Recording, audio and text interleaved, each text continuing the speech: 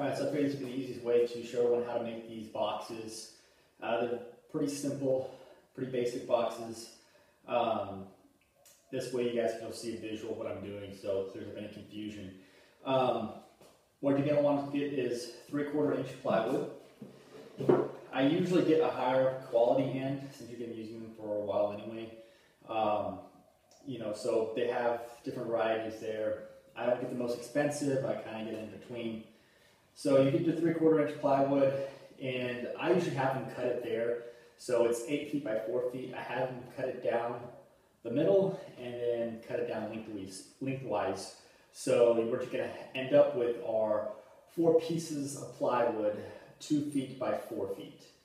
And once you have those pre-cut, each one of those panels should get you a box, and then by the end of it you should have enough to make one more box, so that would be 5 boxes total. So what I'm going to do now is go over the dimensions that you're going to need to cut. So there are 6 sides, 12 by 12 inch, 12 by 12 inch,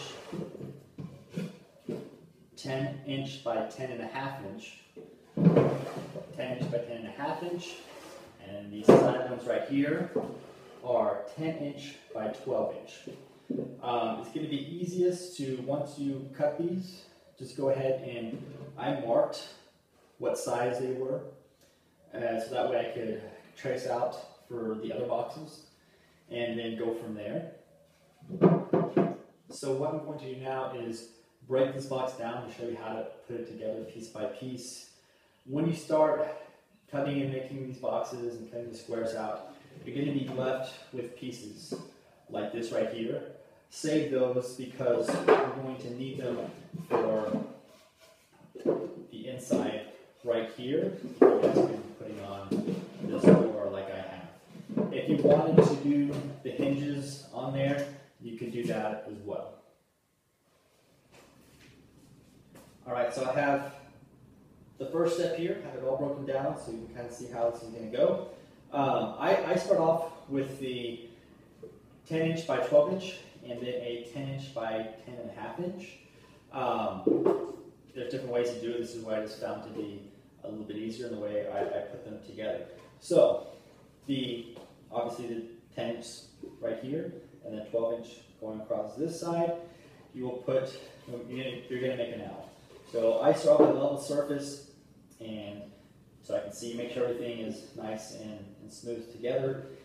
The screws that I use are the 2.5 inch drywall screws, and I did not pre-drill my screw holes. I didn't have any issues, but it would be a smoother process if you did pre-drill the screw holes, but not necessary.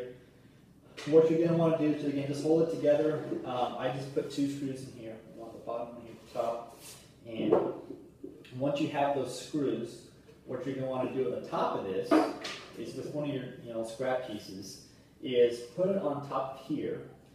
Make sure it's nice and flush, and then you can run the pen or pencil across here, because what we're going to do is we're going to later on put a small piece in here for that door so it doesn't fall in. So once you've got that together, then you would come out and get your other 10 by 12 inch piece, put it together like this, screw it down here, and then you're going to have this U shape afterwards. Alright, so next what you're going to want to do is put on the 12 by 12 inch pieces. So just make sure it's nice and level here. The last thing we're going to do is the hole, so don't worry about that. So once you have the 12 inch side here, you're going to do the same thing on this side. Put the other 12 by 12 piece on this. Make sure it's it's flush. Real quick, something to keep in mind is when the screw placement. So for example, I have a screw going this way. I wasn't going to put a screw right here, then I would hit this one. So you just off center it a little bit is all you need to do. And as you're putting this together, it should be pretty common sense for you to realize that might happen. So that would be the next step you need to do.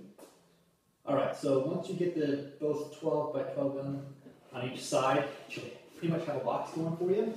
Real quick, if someone is using a BSD system.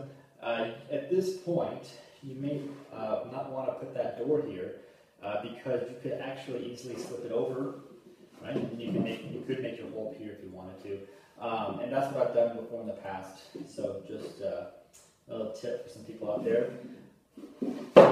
Now, going on, if you're going to put the door in, now this is when we're going to put those hinges in. So, again, you're just going to get those pieces of wood. What I've done here is just make them an inch wide and just, I think this is like 9 inches across right here. It doesn't have to be perfect.